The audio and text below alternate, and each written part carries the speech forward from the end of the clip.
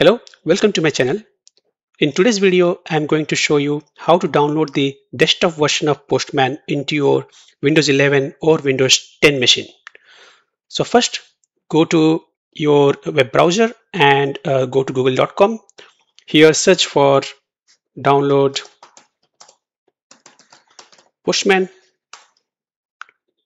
Click on this link. Here you can see Postman app and Windows 64-bit. So both Windows 10 and Windows 11 are 64-bit. So you can click on this. The download has already started and now it has also completed. So here you can see the downloaded setup file. Double click this one. So when you start the installation, it will show you a screen like this. So click on if you have a GitHub account, or you want to single sign on, or if you want to log in using Google, then you can click any of these options, or you can say continue without an account. So in my case, I will say continue with Google.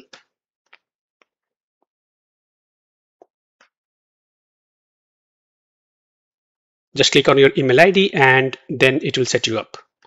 So now you can see I have, so it is now asking me to open Postman. So you can say always allow this particular URL and then click on open Postman. So if you have a firewall installed, you may get a message like this. Okay, do you want to allow public and private networks to access this app? So click on show more and it will show you some details here. Okay, public networks allow access to this type of networks. I have selected like public networks and I will say allow. So now Postman is installed successfully on my machine.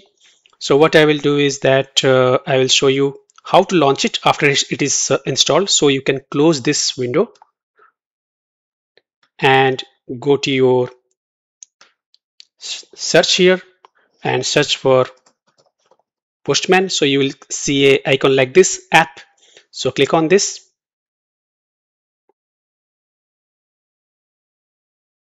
So now you will see this kind of interface.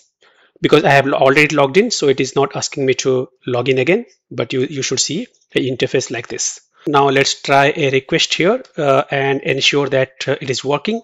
So click on this plus sign and you will get a page like this. Here keep it selected as get and type this URL postman-echo.com/get. Here in the parameters I have provided my name and a state, so you can provide anything here. Whatever you provide, that will be echoed back to you in the response, which is down here. So let's click on send here. And you can see I have received a response. So which is like my name and the state that I have provided here is coming back. And there is also some header information which is coming back.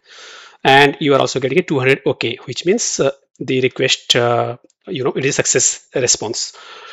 So yeah, so that's all about installing Postman on your Windows 11 or 10 machine, and this is how you need to test it. If you have any comments, please let me know. And yes, if you like this video, please hit the like button and subscribe to my channel. Thanks a lot for watching.